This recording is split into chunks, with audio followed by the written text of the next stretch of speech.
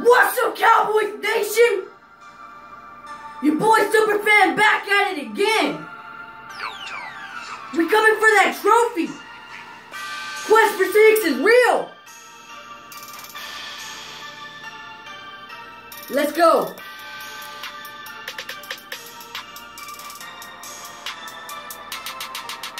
Let's cut to the chase and keep it real. I'ma tell y'all how them Dallas Cowboys make me feel. Let me start with the captain of America's team.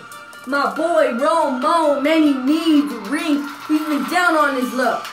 Another broken bone, but he's carried this team on his back all alone. Can't be mad at Cliff Averill, cause the hit was legit, but it was never in my mind that he would have to sit for 2016.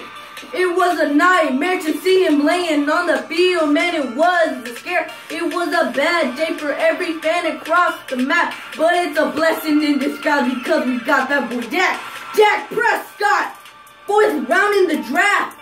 With Romo in his ear, man, he's feeling the wrath. He's got 31 teams regretting their pick, and watching Dak every Sunday only makes them sick. Although he's a rookie, man, he scrambles like a vet. Don't leave no holes in the pocket, cause Dak Prescott will jet. He makes his mama proud, just like I want to do.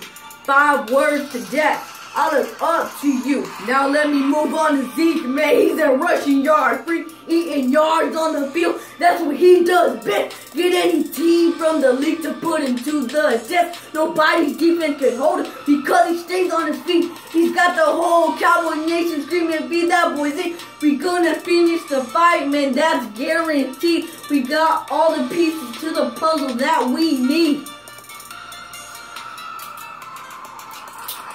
We coming for that trophy.